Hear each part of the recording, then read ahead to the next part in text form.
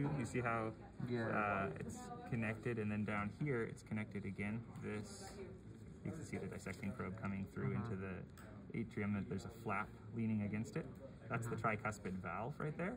Okay. So blood would come up from the body and down from the head into this chamber right here through the vena cava. When this contracts, pushes all the blood into the ventricle through that valve, but that valve flaps closed again when the ventricle contracts, and the only way out of that ventricle is on the other side here, up through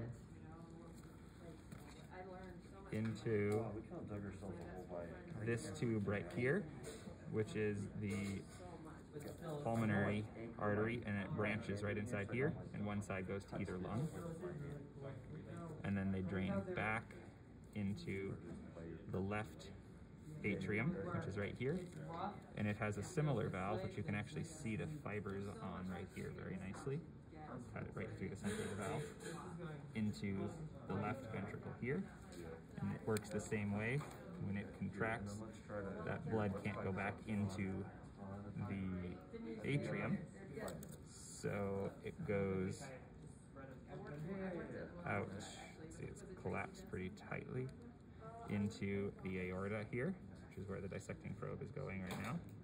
Move my fingers out of the way. And that blood vessel, you can see it actually here, it goes up and turns and starts to form a hook shape. And inside the body, that hook goes back down right here into the abdomen.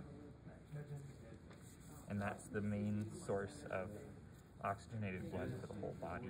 That's the biggest artery right there. Nice.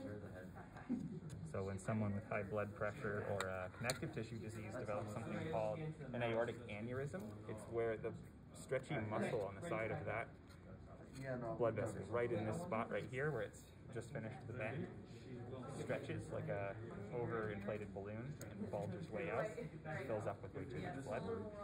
And that's people with an aortic aneurysm can, you know, if their blood pressure goes high or their heart rate goes high because they've been scared or they take a lot of caffeine or something, it can actually pop that.